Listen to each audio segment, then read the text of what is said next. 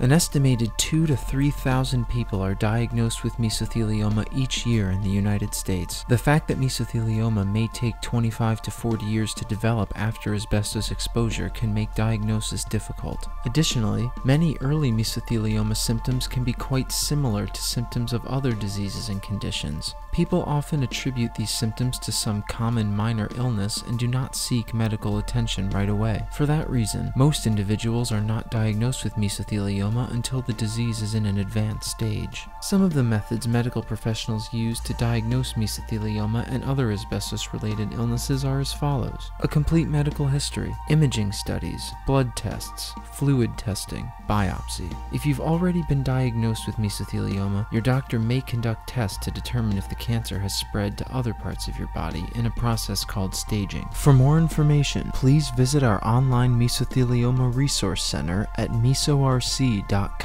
today.